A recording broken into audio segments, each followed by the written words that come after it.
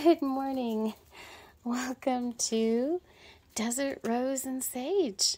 This is our first tour of the Secret Garden for spring of 2022. We are in April 2022. If you have been following me from the beginning, do you remember how this was a graveled driveway with no fence, no plants, no pergolas? Look at that rose, guys. So I came out here this morning and went, oh, I really have to get it cleaned up back here because look, the rose is blooming.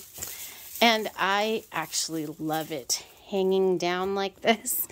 Hubby's nervous about it touching the roof over here, so I'll be cutting it back later. But right now I'm going to enjoy the blooms. So this is going to be a video on YouTube. I've learned over the years that YouTube is better to have the longer videos and tell you what's going on and what's growing, and then on Instagram and Facebook the quicker videos. So welcome, guys. I'm so excited to have this season, this growing season. It looks so good back here. Now I'm just starting to put it all back together.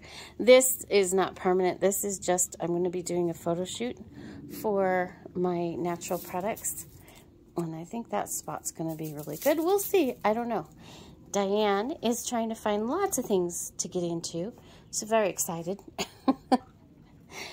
Take a look. The ivy. Remember when it was this big? And now look at it. In fact, it's much larger. I need to pull all the loose pieces out from behind the fence there and go ahead and start bringing it back and forth. The rose has grown up over here. So this is 2 rose bushes that I put in about, how long has it been, guys? I think 4 years.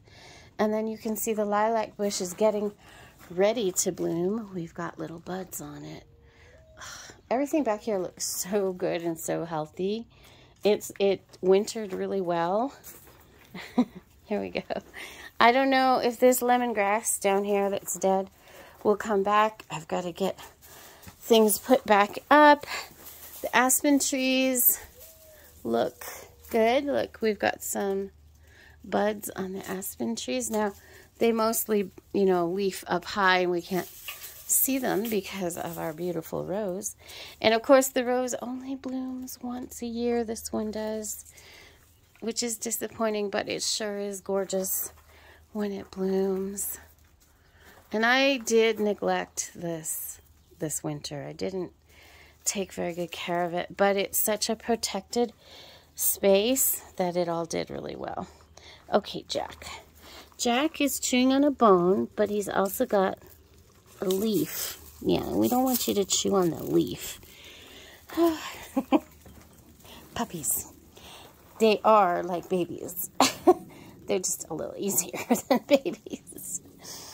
And everything's looking pretty good here. I'll be putting stuff in pots soon. I need to cut back that little bit of lemon balm. I don't think whatever I put in down here, I can't remember. Oh, it was lemon verbena, that's right. It doesn't look like it's going to come back at all. Diane, that's not for chewing on. No, it's not. She likes to chew on things. No, not for chewing. Good girl. So there you go. It's pretty quick because it's a small space and I still have things to put together out here, put in pots. I have the fountain and the bird bath to come out here and bird feeders. I'm a little slow and I'm going to have to get the weight of the rose off of the hanging lights up here. And then I need to repair the clothesline. It broke, so I've got to put a new one in. Because I do love to air dry my clothes out here in the summer. I've got to get the chair back up. Oh, it's just so pretty though. I did not show you how many leaves were on the ground. I did sweep that up before I came out, but it's still a bit of a mess. But that's how it is. and it has come a long, long way. I didn't know how to edit. I didn't know how to film. I still don't, but I'm getting better at it. It was hard to film because of the way the light was so harsh, but now we have nice cover, and so it films easier, and everything's grown really well. Let's see. Oh, I think we can take a peek of the aspen trees through here. Look at that. See? We got green leaves up there. I need to come out here and water. And I'm so happy to have my little happy space back. This is this spot and the desert cottage garden out front are my proudest moments because they were the hardest spaces.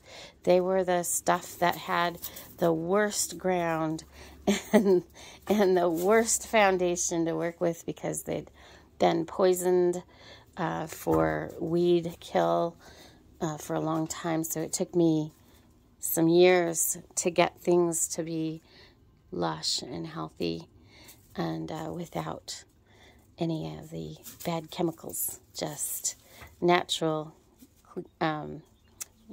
fertilizers and compost. And what really did the best here was the alfalfa. The alfalfa hay did the best for everything.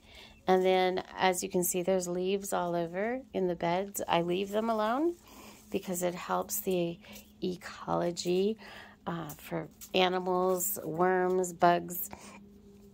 And then it composts and feeds the trees and the plants. So I leave it in the beds. The gravel is still messy, but I got most of it off the gravel. All right, guys. Jack and Diane and I say, have a great one. See you next month in the Secret Garden.